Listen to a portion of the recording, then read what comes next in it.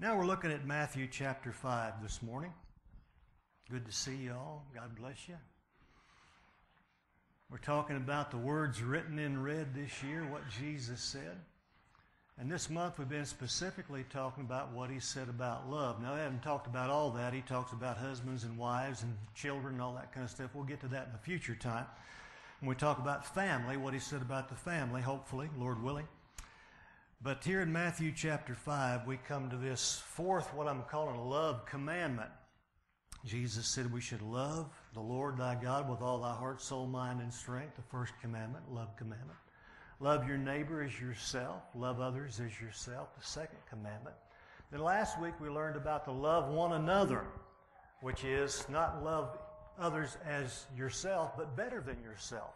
Not love others as you would, but love others as I do. And that's a different thing altogether.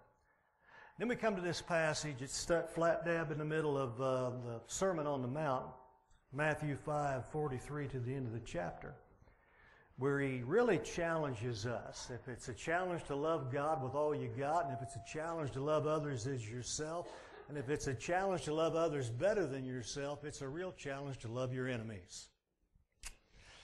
Let's read these verses beginning in verse 43.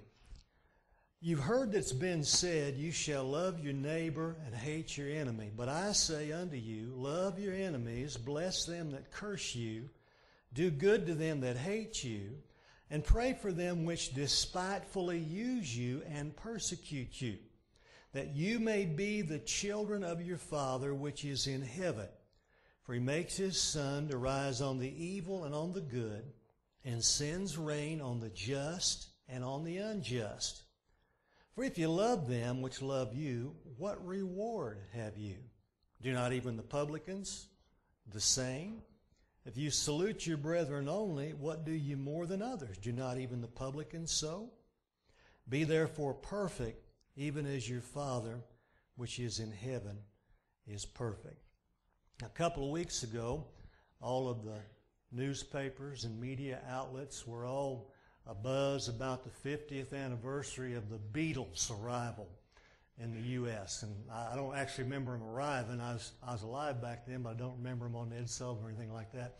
But all of us who lived during that time were greatly influenced by their music. And I got to thinking about all the love songs the Beatles did, like P.S. I Love You, and I Love Her, and Love, Love Me Do. And then She Loves You, Yeah, Yeah, Yeah. And, of course, the last of them was All You Need Is Love. And interesting about that, All You Need Is Love, while they sang that song, All You Need Is Love, they weren't speaking to each other because they was about to break up.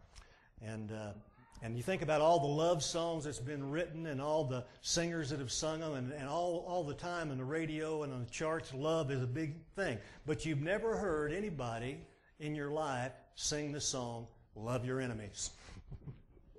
But that's what Jesus is asking us to sing here. Now, he's alone in conducting us to be a choir of love to enemies. Buddha never said that. Muhammad never said that. None of the great religious teachers, even those who were somewhat pacifists, be it Gandhi or Martin Luther King, whoever, ever said love your enemies, except in response to what Jesus said. So I just want to ask and answer real quick 5 questions concerning this particular passage. Number 1, what? Love your enemies. What? That's the idea. When Jesus says love your enemies, the disciples would have said, what are you talking about? We often say, what are you talking about, Jesus? Love my enemies? Seriously? Have you been out too long in the sun, Jesus? Have you been drinking your bath water, Jesus? What do you mean, love your enemies? But that's exactly what he says. And it's a command there in the original language. It's a love commandment. Notice he said, you have heard that it hath been said, you shall love your neighbor and hate your enemy. But I say unto you, love your enemies. You see, the rabbis taught at this time that you should forgive someone 3 times. 3 strikes and you're out. And after that 3rd time, if that person hasn't proven to be trustworthy or lovable, then you should just write them off. So you remember the story. One time Peter was talking to Jesus, and Peter kind of sides up to Jesus, and he says, now, Jesus, how often should I forgive mine enemy? 7 times? And Peter's feeling real magnanimous that day because he was doubling what the rabbis taught plus one. Jesus said, no, not 7, but 70 times 7. Peter like, wow, increase my faith was what they said. And the idea was not 490 times because love doesn't keep score. 1 Corinthians 13. But the idea is that the standard procedure, the conventional wisdom, the consensus in rabbinic Judaism among Israelites was you do this 3 times and if somebody's not lovable, just write them off. And so eventually it came to be called what we see in verse 33. You heard, love your neighbor and hate your enemy. Of course, that gave you the opportunity to define who your neighbor was, define who your enemy was, and decide what you was going to do about it. So you see that passage there in verse 43 where Jesus says, you've heard that it hath been said. And what had happened over a cumulative amount of time is a lot of the teaching of the Old Testament had laden on top of it like gravy on biscuits, laden on top of it a bunch of oral traditions and Pharisee teachings and rabbi teachings and religious teachings that was all on top of it. And that kind of became the substitute for the Word of God. So what Jesus is doing is redefining this whole thing. He said, you've heard what they say, but now I want to tell you what I say. And all throughout our lives, we have to make choices about believing what they say and doing what they say, whoever they is, or listen to what Jesus says and doing what He says. And so He says, you've heard that it had been said, love your neighbor and hate your enemy, but I say, love your enemies. What? Yes, that's what He says. He doesn't add to it. He doesn't take away from it. He just simply makes the commandment that you and I, as believers in Jesus Christ, are to obediently submit our lives to this commandment, to love our enemies. So that brings up question number 2. Who? Who are my enemies? Like, I have to tell you? Jesus, in other passages, says sometimes our neighbors or people our enemies, are people we don't even know. And they attack us, or they besmirch us, or they're against us for whatever. Other times He says our enemies are people we know very well. They could be in our same household. He talks about this in great detail. And it's part of the hard sayings of Jesus Christ. That right here, right now, this morning in this church, if you were unabashedly honest, you could write down 2 or 3 names on a piece of paper of people who are against you. If you live for Jesus any time at all, you'll find people who don't like it. If you have convictions, especially in our culture today, that's gone from, in my lifetime, moral to immoral, now to amoral, if you stand up for anything that's righteous or true or holy or good, you're going to have people that's going to brand you as a prude or bigoted or intolerant or whatever. You're going to have people that's going to oppose you if you're living for Jesus Christ. We will sometimes, just in our daily routine of being faithful to the Lord, be an offense to some people. But let's make sure we're not offensive to some people. Are you with me? Just by living for Jesus, a life that is true, striving to please Him in all that I do, as the old song says, I'm going to rub some people the wrong way. My convictions, my stance, the way I approach certain subjects, it's going to make people mad. But I can do that in a loving way. Just because I don't agree with this stance on this or this position on that doesn't mean that I hate that person and I'm against that person or those kind of people or whatever the media, the political correct crowd is throwing at us. So when I say, who are my enemies, when we ask that question, Jesus begins to define that. But you probably have an idea in your own walk, in your own life, who some of those people are. Satan is our enemy, but sometimes Satan walks on 2 legs. And he uses people against us. But now an enemy can be a positive if we see an enemy in the right way. David would have always been a shepherd boy if it hadn't been for an enemy named Goliath. Sometimes God allows an enemy to attack you, to besmirch you, to slander you, to come against you in order for you to trust Him more and toughen up in your faith more and work through that trial more and see God do a greater thing in your life. So He says your enemies are those who curse you, hate you, despitefully use you. He uses several terms there. Persecute you. Those are the people who come against us.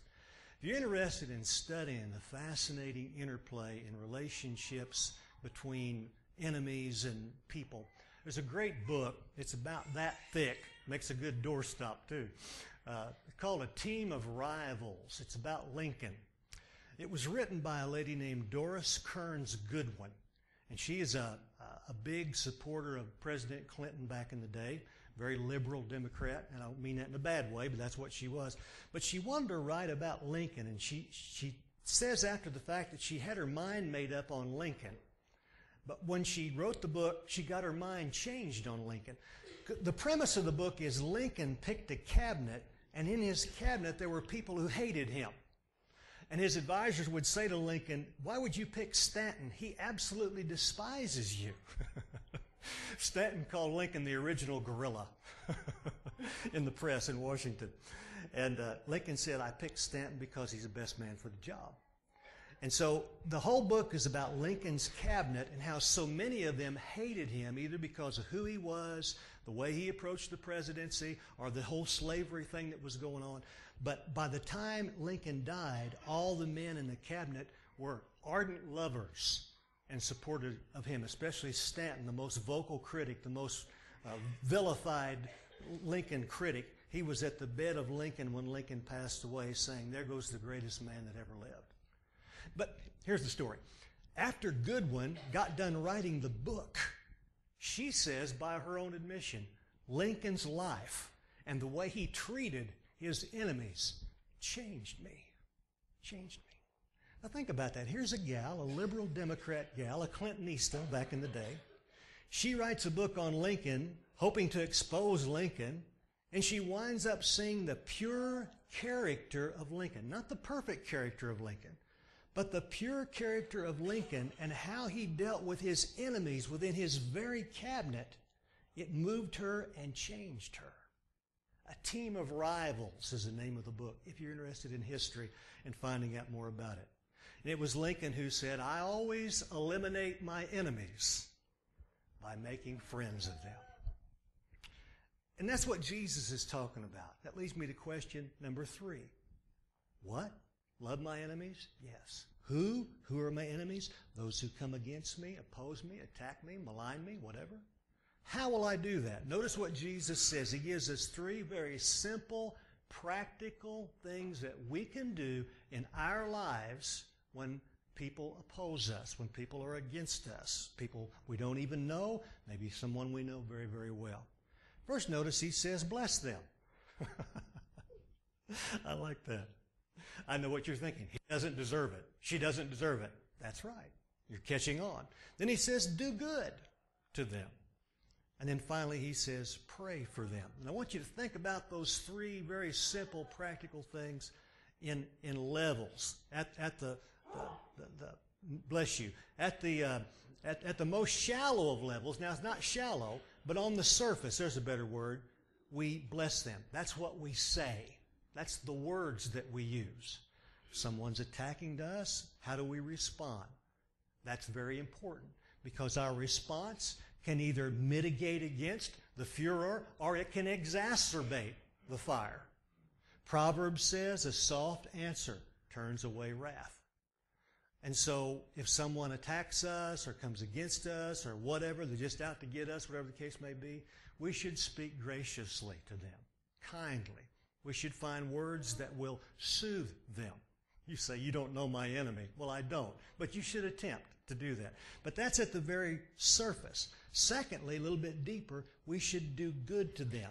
That has to do not with our words, what we say, but our works, what we do. We should look for opportunity. Let's say our enemy's in the hospital, or let's say our enemy's going through a hard time, or let's say one of our enemy's kids or grandkids is struggling with something or whatever, and we see the opportunity, and the very first thing we think is, good. Sick 'em, God. No, don't do that. Don't do that. I know nobody here has ever done that. But anyway, when we see that, we should say, what could I do to alleviate that suffering? What could I do to help that person out? What could I do that would manifest Jesus Christ to this person, my enemy? Let me volunteer for something. Now, you may say, hey, could I do your laundry? Could I bring you a meal? And they may just say, no way. Well, okay. But at least be willing to investigate that. So, on the surface, the words that we say, good words, gracious words, kind words to an enemy, a little bit deeper, the works that we do, something to help them, something to assist them. I've told you the story in the past of a guy we had at our church in Florida. I won't tell you it in great detail, but he despised me. He wouldn't let his wife and daughter come to church because of me. And one day I was going by and his grass was about this tall. And I'm not joking to you. It was about that tall. And I went up and actually knocked on the door and I said, Mr. Dean, what do you want, preacher? He said. He didn't like me at all. I mean, he didn't. His dog didn't even like me, and that's rare. But anyway, I said, Mr. Dean, I've come to mow your grass. He said, what? I said, I've come to mow your grass. He was sick. He was ill. He couldn't do it. And he didn't know what to say. And we just kind of stood there looking at each other for a minute. Neither one of us is too good looking. But we stood there and looked at each other for a minute and finally said, all right, preacher, there's the mower out there. Well, I figured he had a riding mower.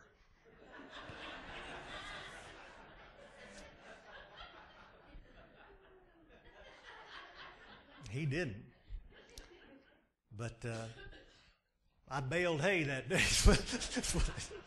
And it was about 115 degrees in the shade down there in Central Florida, and I sweat like a stuck hog. I just mowing. But I got it done. And you know what? It changed everything. He let his daughter come. She got saved. Let his wife come. Then he had a real bad heart. And one day he called me on the phone and said, I'm going over to Leesburg, Florida to have heart surgery. And I want you to pray for me. And that was the beginning. And then another time I bought him some glasses. Anyway, it's a long story. But I've seen this in practice. What we say, what we do. And finally, I'm getting ahead of myself, pray for them. So at one level, the surface is what we say to people, the words that we use who are enemies to us. At a deeper level, it's the works that we do, the things that we do to demonstrate the love of Jesus. But at the very deepest level, it's praying for other people. You see, it's our will. Will I actually bend my will at the deepest level, at the foundational level of my spiritual life, at the basement of my heart? Will I get down on my hands and knees and pray for somebody who's trying to destroy me? Will I pray for somebody who's against me, who's working actively to oppose me? I'm confused, Lord. I don't understand why this person is doing this or why these people are like this. But God, I'm going to get down right now. I'm going to pray that you bless them. I'm going to pray that you do something good in their life. I'm going to pray that you change their heart or their life. See, that's our will. That's our will. Because you can say sweet things every once in a while when you hear them, but that won't last. And you can do something nice for somebody that hates your guts, but when they don't do it back, you'll get mad. You'll get bitter. You'll resent them. You'll say, well, I tried. But at the deepest level, can we go down in the basement of our heart and get on our face before Almighty God and cry out for people like that? That's what it's about. So how do I do it? I bless them. I do good to them. I pray for them. And then question number 4, verse 45. Why? Jesus says, love your enemies. Why? Jesus says to the disciples, love your enemies. Peter says, why? And so do we so many times. When God says, you know, that person there that's attacking you or antagonistic to you, messing with your business, wants to see you fail, wants to destroy you, I want you to love that person. We say, why? Well, here it is, verse 45. That you may be the children of your Father which is in heaven. That's it. We don't love enemies to get them off our back. We don't love enemies so they'll be nice to us. That's too low a goal. We love enemies that we may show everybody that we belong to the Father. That's why we do it. Now, this word for children here, you may have a newer version, says sons. There are 3 Greek words for child. Stay with me now. One means a newborn. Okay? One means a toddler. We get pediatrics from that word. But this word he uses is full-grown son or mature person. That you may be the mature or the maturing person, child of the Father. When Jesus is called in the Scriptures Son of God, it's always this word. Never little baby, except when he was a baby physically, or growing toddler kind of person. Jesus is always looked at as the mature Son of God. Character, integrity, fidelity, loyalty, dependency, consistency. Jesus was the man. And so what he's saying here is through this process of loving your enemies, those who oppose you, those who are against you, you are going to grow up and become more and more the child, the son, the daughter that God has saved you to be. See, we can get down in the sandbox and beat each other up. You know, the enemy comes against us, and so we'll just take him out. We'll just duke her out. We'll just bless them out. We'll just kick them out. We can live our lives like little children on the playground, or we can grow up. And so this is what he's talking about here. That you may be, that you may become. I was talking to a guy this week. Doesn't go to this church. I was visiting in the home. Known him for a long, long time. And he said to me, Brother Rob, he said, I think you're getting taller, he said. And I said, that's just good posture. And he said, you know, I've lost 3 inches since I got out of high school. He said, I'm 3 inches shorter now than I was back in 1930.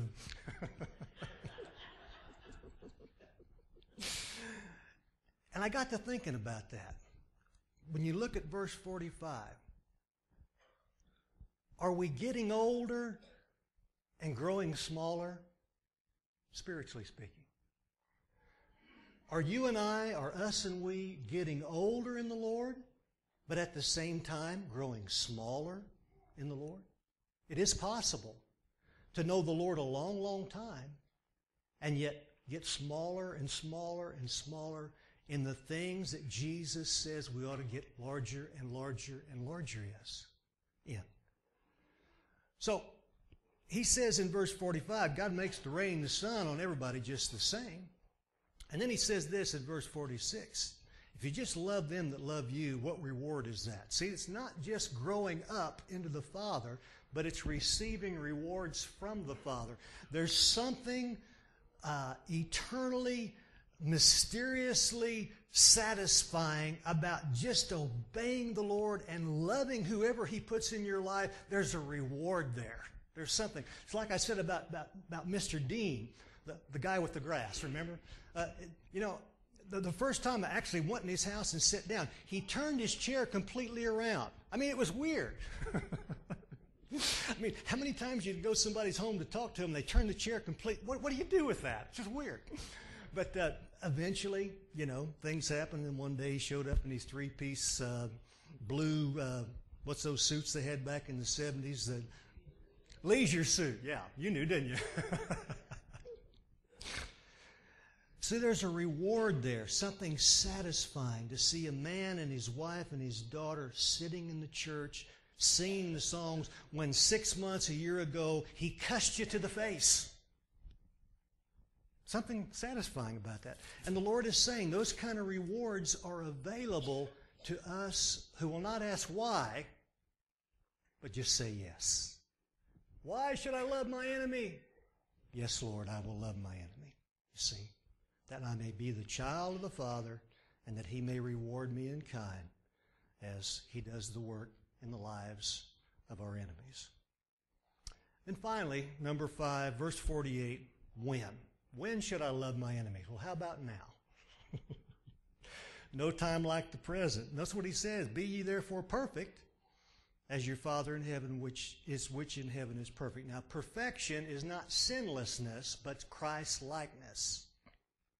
Perfection is Jesus, moving towards him, becoming more like him. Not sinless perfectionism in that sense, but a Christ-likeness that reflects him. Become, be in the process, verse 48, be ye therefore perfect, even as your Father in heaven, which is in perfect. Now, I got 2 minutes left, okay? So real quick, don't laugh. I got 2 minutes left.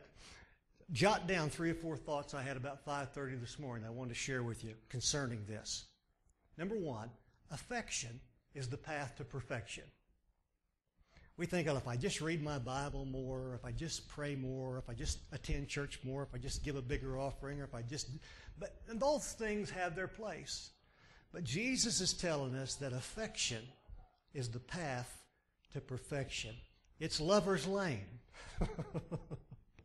As I love God, as I love others like He loves them, as I love my enemies, I'm moving more and more towards this perfection or this Christ-likeness that He talks about. So affection is the path to perfection. Number 2, I got to say this. Loving our enemies is both unnatural and supernatural. Now get that. When I love my enemy, it's the weirdest feeling in the world because I want to take his head off. See, there's just enough old man left in this skinny preacher to want to slap somebody around and repent later. Don't do that. So loving my enemy is an unnatural thing. It feels weird. It's not do unto others, but get them first. That kind of a thing. But it's also supernatural. When I am loving the enemy, whoever that person is, I know it's not me, but it's Jesus in me, you see. So loving enemies is both unnatural and supernatural. Number 3, to love only those that love you is not love, but expanded selfishness. To love only those who love you is not love at all, just expanded selfishness, you see. Jesus said that's what the publicans and the Democrats, that's what they all do. I love you because I know you're going to love me back. I'm going to scratch your back because you're going to scratch my back. I'm going to give to you because you're going to give to me. And we get into this unconscious, I believe, not intentional, but unconscious pattern of living. We get up on Sunday and we eat the same breakfast, and we get in the same car, and we park in the same place, and we sit in the same pew, and we speak to the same 3 people, and we go out and do that week after week after week after week. We just love the people that love us back. We just talk to the people who we know. And God says we're missing a great opportunity, but the insidious byproduct of that approach to Christian life and relationships is really I'm just expanding my own selfishness, my own comfort zone, my own level of mediocrity, and ultimately my own lukewarmness. How about if I go love somebody who's unlovely? How about if I go love somebody who's nasty? How about if I just listen to Jesus long enough to go mow somebody's grass who hates me? What would happen? I'll tell you what will happen. Change your life. Been there, done that, could write the book. Still doing it. So the last thing I want to share with you, number 4, the world will never be converted by love, but the world must be confronted by love. Now listen to me again. Jesus tells us to love, love, love, but He reminds us that our love is never going to convert the whole world, but our love must confront the whole world. They've got to see this love of God. They've got to get it through us. They've got to see it in us. They've got to hear it from us. It may not win everybody, but it doesn't exonerate us from our responsibility to go to those unlovely places and those unlovely people and love them in Jesus' name. So although the world will never be converted by the love of God, it must be confronted. Because as you've heard me say several times over the past few weeks, and I'm done, love is the one argument for Christianity for which there is no other argument. They can argue about this. They can argue about who was Cain's wife. They can say, can God make a rock so big He can't pick it up? They can talk all. But when you love people, there's no argument with that. It's like, what? I like to paraphrase verse 44 by saying, love your enemies and really mess with their heads. Let's pray. Father, we thank You for the love commandments. Each of us here needs to hear the love commandments. Love God with all you got. Love others as yourself. Love others better than yourself. Love one another as I've loved you. And love your enemies. And Lord, whoever our enemies are, each of us may have 2 or 3 people, maybe somebody in our family, maybe somebody we work with, Maybe somebody, just a total stranger that's just got it out for us. I don't know. But if we try to live for Jesus anytime at all, there are going to be people that's not going to like it for whatever reason. And that's unfortunate, but that's how it is.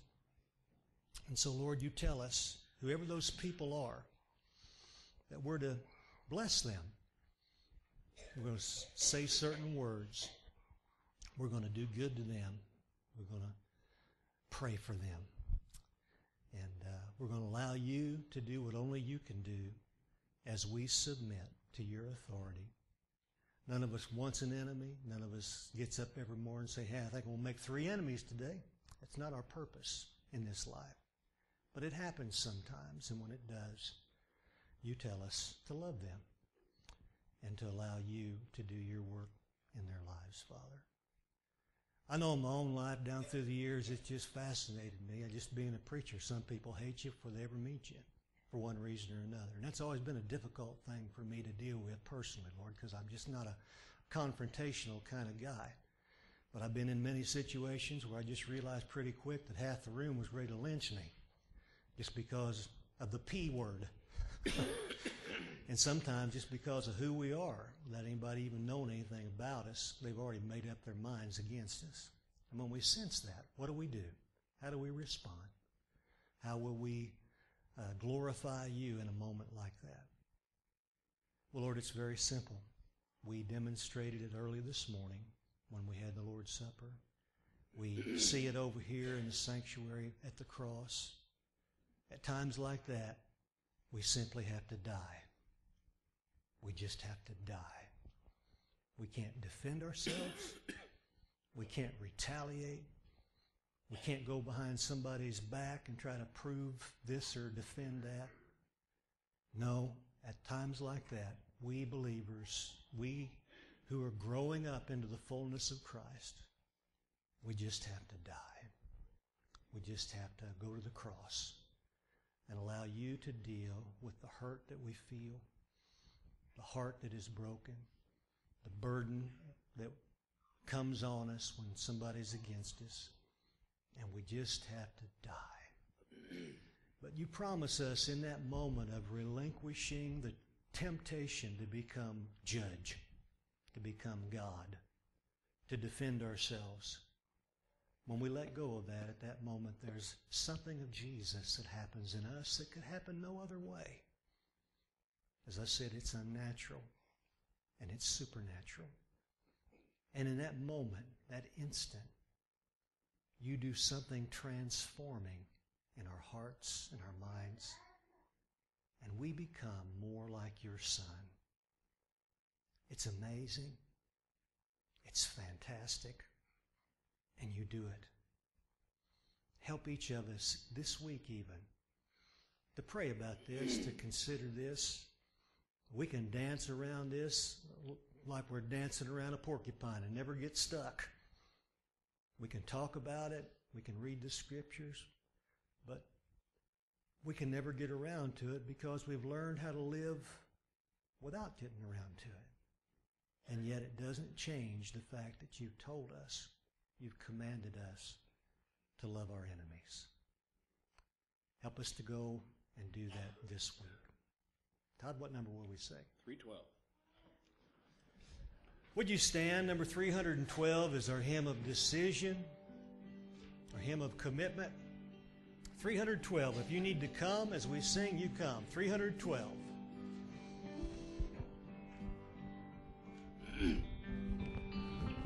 Softly and tenderly, Jesus is calling for you and for me. See on the portal, he's waiting and watching for you and for me. Come home, come home. Ye who are weary, come home.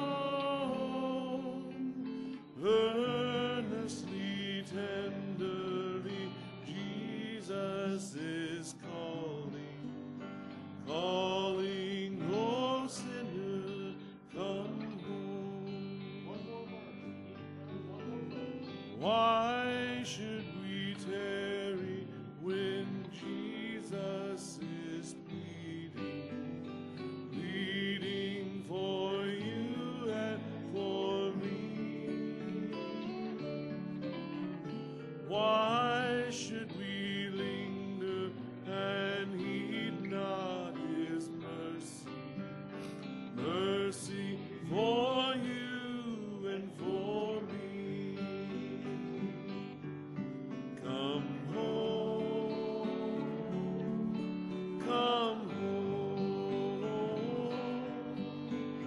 ye who are weary, come home.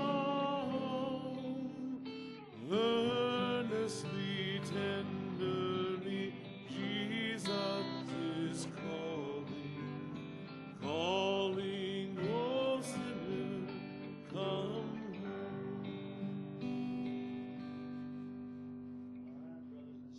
Move on across, take each other by the hand. Let's have a closing word of prayer. Thank you for your attention this morning, your attendance this morning. Father, we're so thankful and grateful that we have a God like you that loves people like us. And we're so thankful that the love that you put into our hearts, we can share with others that need to receive the love of God. And we know that love is patient and love is kind. Love thinks no evil thoughts, as Paul says. Love is believing all things and hoping all things and enduring all things. And out of faith, hope, and love, he tells us the greatest of these is love. So we're thankful, Father, that this idea of loving and being loving is something that's not outside of the potential for anybody in this room.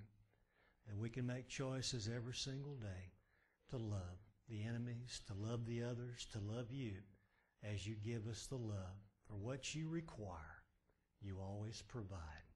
You're a God who's so good and so gracious as to be great. And we thank you for it. Now dismiss us in Jesus' name.